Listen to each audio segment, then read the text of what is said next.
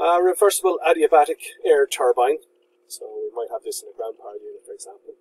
So the air power turbine drives a small generator which requires a power of 2 kilowatts.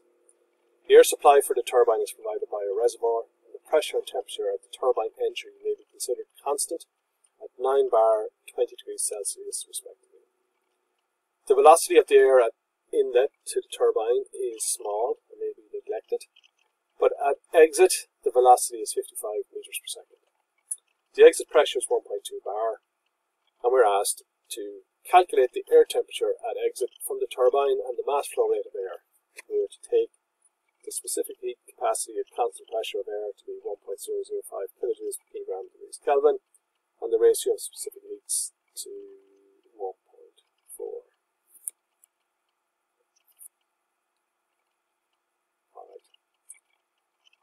So we are given the pressure at the inlet as 9 bar, and we're told that's 20 degrees Celsius, so that equates to 293 degrees Kelvin. And we're told that the pressure at the outlet is 1.2 bar, so P2 is 1.2 bar. We're told that the power being generated is 2 kilowatts, so this thing is 2 kilowatts. So 2 kilowatts is the turbine is producing 2 kilowatts of work to drive the generator. We're assuming 100% efficiency here. And we're told that the velocity of the air at the exit is 55 meters per second. Okay, so it's a reversible adiabatic process, so we can use this equation. So when we plug in the values then, the units again cancel out, and we multiply both sides by 293, and when I do that I get 165 degrees Kelvin.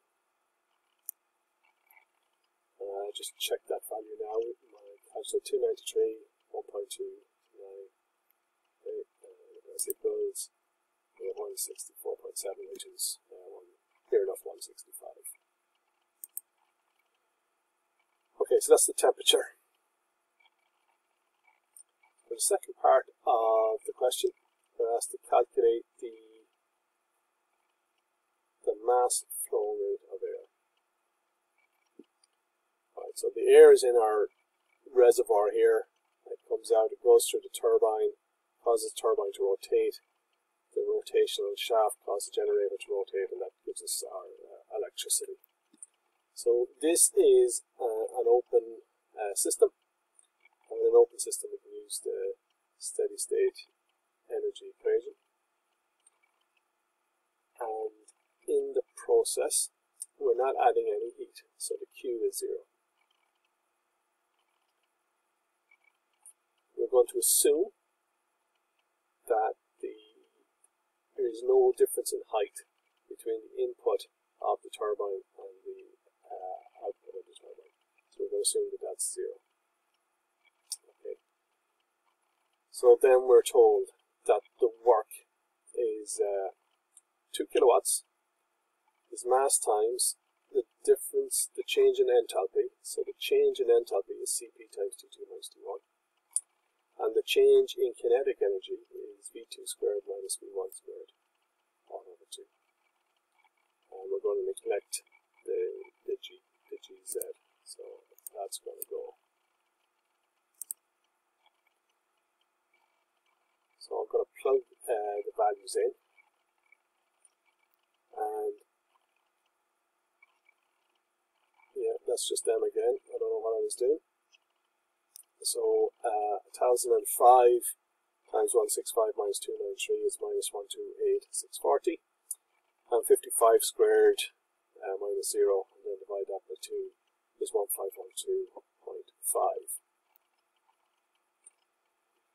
So when I add those together, I get minus 127,127. So the M then is just 2000 divided by 127,127, and that works out at 0.0157